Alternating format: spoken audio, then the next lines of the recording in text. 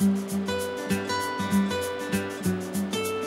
it's Tom from GreenShortz, and I'm here on the site of the GreenShortz+GreenHouse project.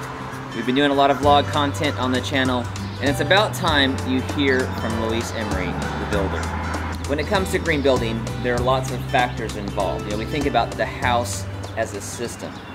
Why do we approach it that way? Well, you know, everything affects everything on a house.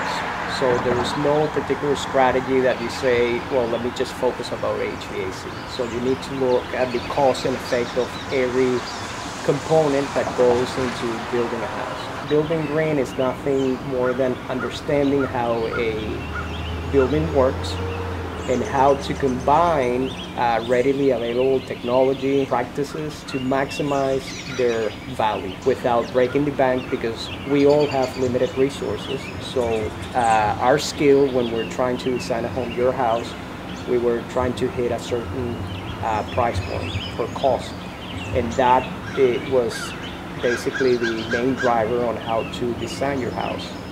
But always keeping in mind the effect and consequence of the decisions that we made. You brought up the idea of value, and value connects to budget, but what value I think represents is the idea that we have the cost to construct, but then we have the cost to operate. So yes, we are spending more money to build this green home, but the cost of operation is going to be far lower. So by making a home that's durable, it's going to last longer, and then we're reducing our cost to operate over the lifespan of the house, that investment is going to save dollars down the road. Yeah, and it's all about the value, you know. So what does value mean for people? Is it the upfront cost or the lifetime cost of that house? And for the homes that we build, you have intangible benefits. So when you're building a green home, it's important to consider not just the cost of construction, but the value of the investment in the operational costs is far greater than what you're spending on it in the construction costs. You need to look at the whole life cycle of your investment and figure out where will you be at peace with your investment. Not all homes can be net zero. You can reach a point of diminishing return. You know, how green can you go where it stops making sense?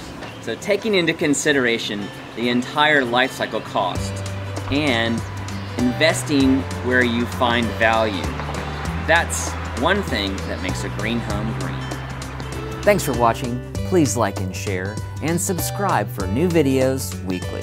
The GreenShortz Greenhouse, uncovering what makes a greenhouse green.